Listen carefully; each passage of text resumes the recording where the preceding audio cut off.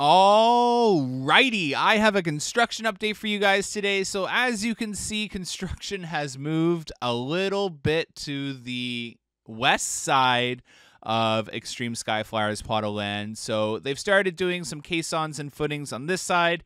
This is from inside the park. I have a truly exciting construction update for you guys filmed on the drone that will be out tomorrow or Thursday morning, depending. So for those that may not know, I've been uploading my drone footage unedited, not realizing I've been filming in D-Log, which is grayscale essentially, no color enhancements added, and I've learned that I need to go in and edit this footage. So you're gonna love what you see on the next update. So stay tuned for that one.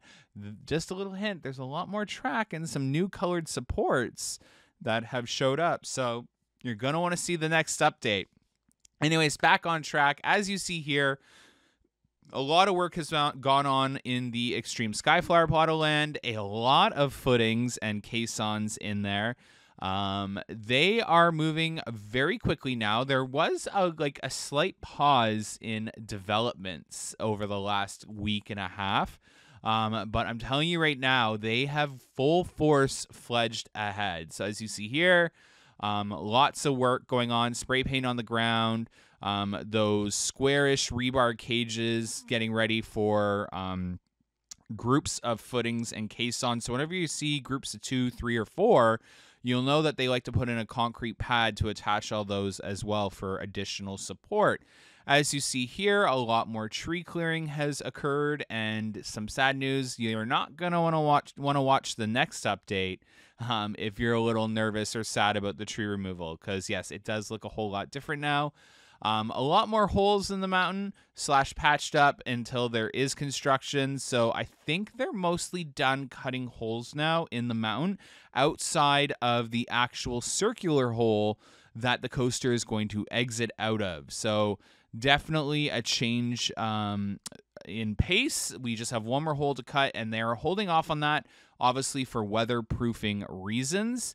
So that hole won't be cut until they absolutely need it to be open, just because, you know, rain, animals, snow, weather, all of that that they're trying to avoid. Nothing new inside the mountain that's too exciting to film for you guys.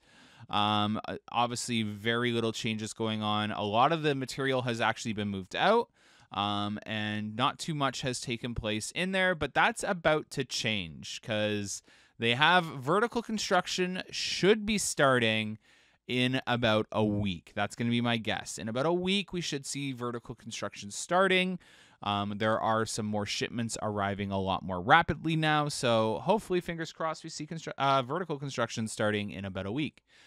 Just wanted to show you guys the various themed signs around the park. So this one's in Medfair.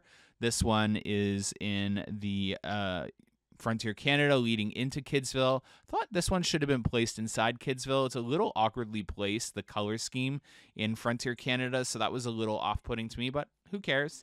Fool's Gold Bar is that new bar. So I love the sign department at Kinder's Wonderland. Very talented. Love them. And this is the one just in Frontier Canada near Splashworks. Anyways, thanks so much for watching today's update. Stay tuned for our next one. Truly exciting. Have a good one, guys. Bye.